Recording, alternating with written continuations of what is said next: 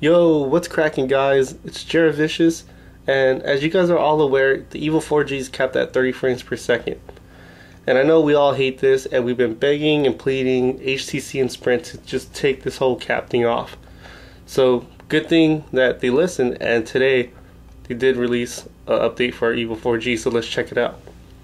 So let's just tap on our menu, settings, and let's go all the way down to system updates. Now let's check out HTC software update, and let's check if we got the update or not. And there you have it, there it is.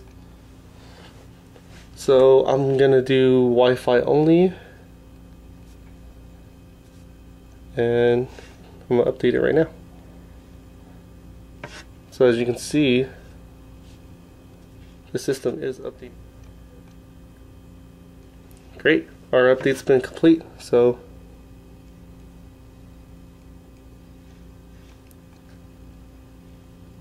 let's install now. So the phone's gonna power off.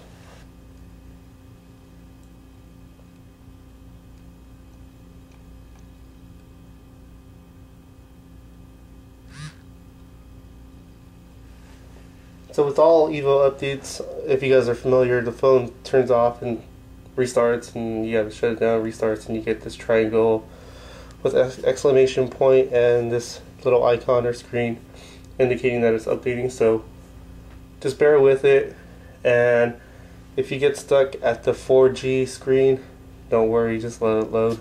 It'll be fine.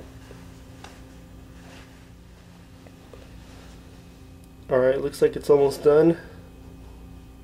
And we're going to go to the next step.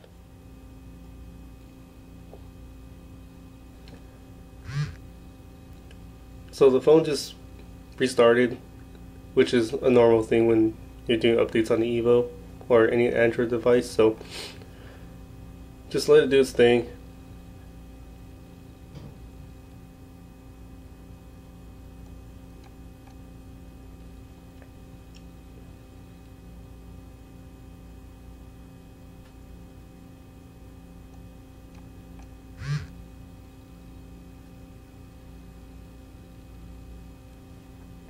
As I said earlier, you're going to see this HTC EVO 4G screen a lot. You're going to see a lot of rebooting. It's typically normal, so don't freak out.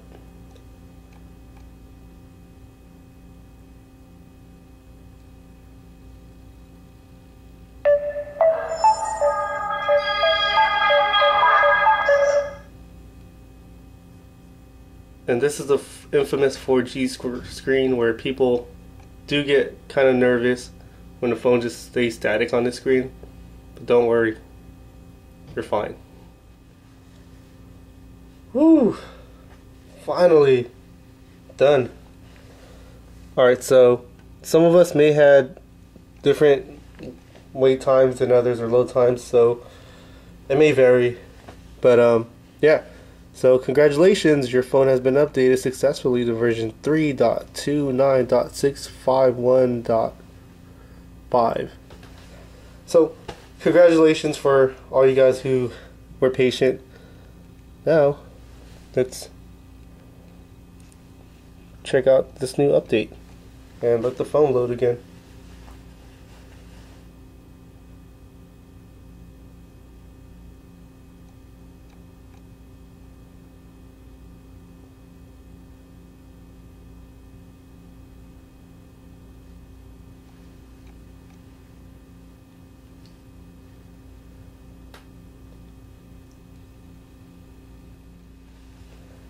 It's getting near.